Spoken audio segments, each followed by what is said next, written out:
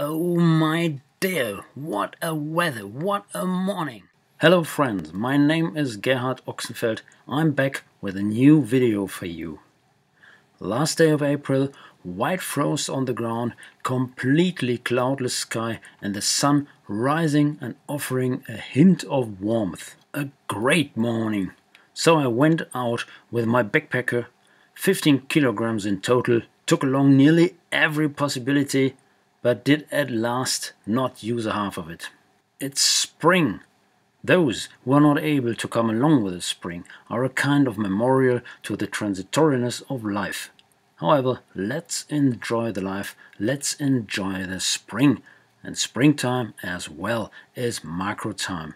While it is not the nature as a great and big unit that becomes green and colored, but it are the thousands of millions of blooms and blossoms, of buds in the bushes and trees that shoot up with the sun. It are these many little and fine structures, it is the growth in detail that completes to those great impressions.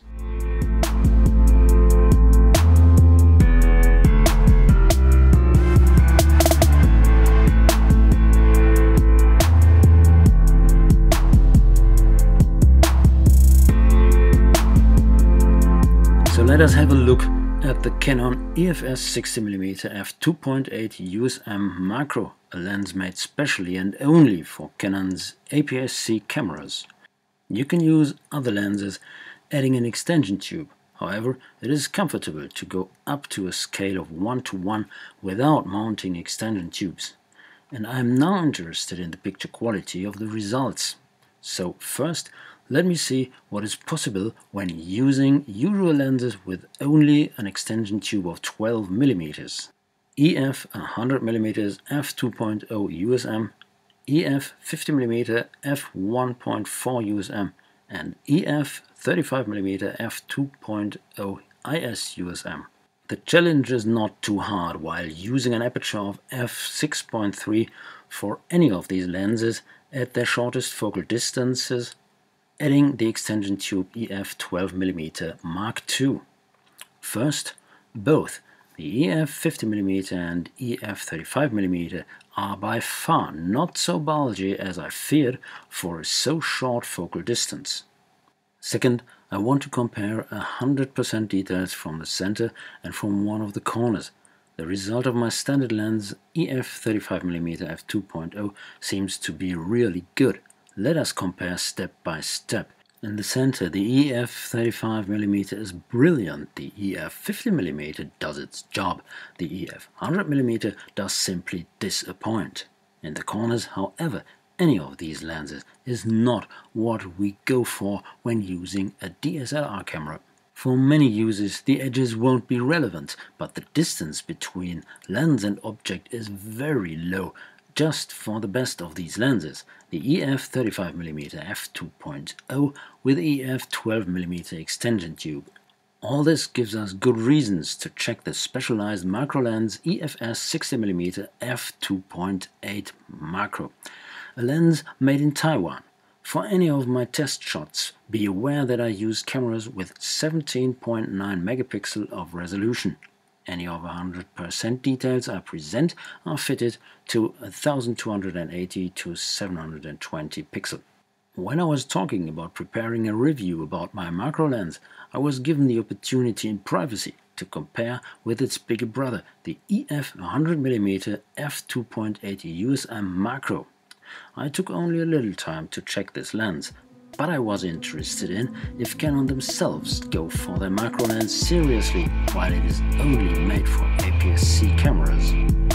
Are these two lenses two stars in the universe, or is the little brother only a plaything for the kindergarten?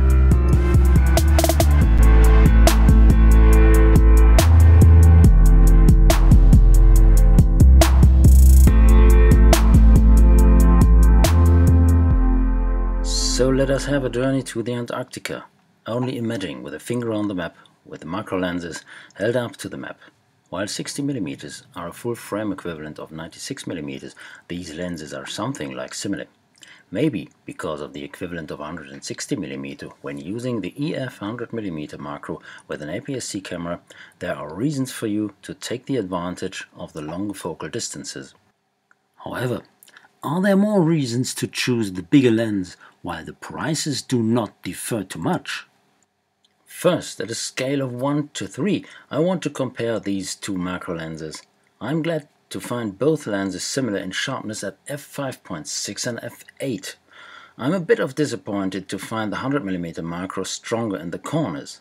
I'm really disappointed about the clearly strong loss of quality at apertures of f16 and f22.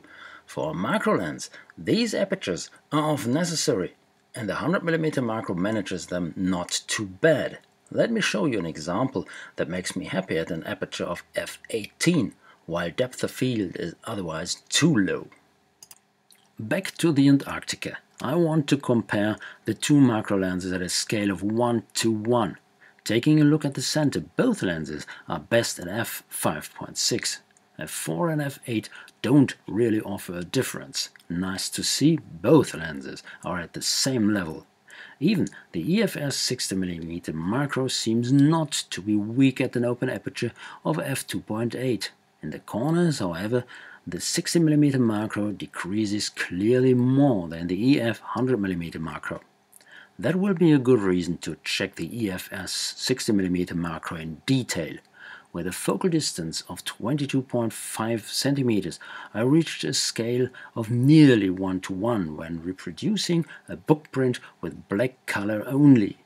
At the edge of the frame, the results are disappointing but usable between apertures of f4 and f7.1. At the edge of the inner circle, the results become acceptable at apertures from 3.5 up to 5.6 or so.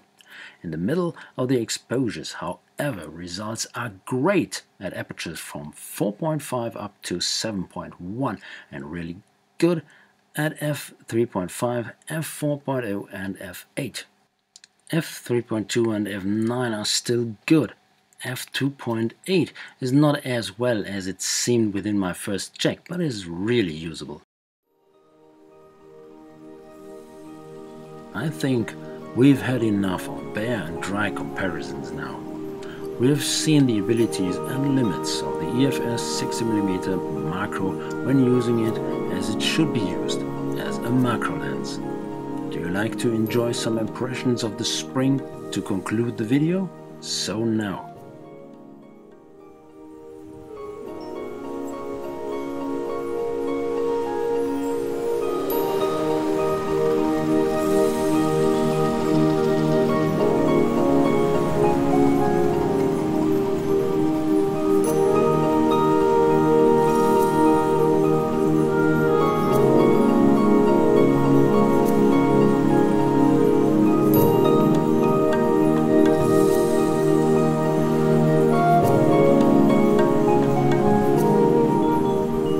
Interested in how good the 60mm macro lens is in common use? See my additional video.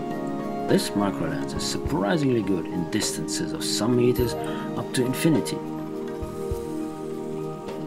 My summary, however, for macro use: if you want to have a macro lens for many different uses and do not mostly photograph maybe insects so that you need the bigger focal distances of 100 or 180 millimeters of focal length often and indispensably, then this 60mm lens is just the right tool for your APS-C camera.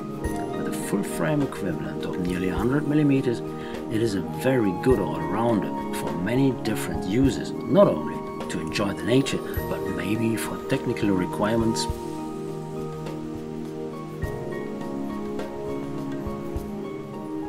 or for reproductions.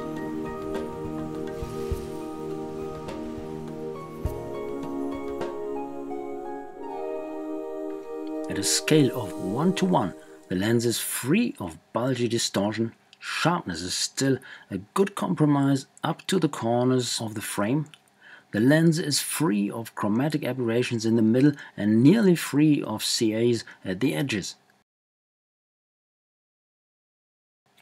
Thank you for watching and goodbye.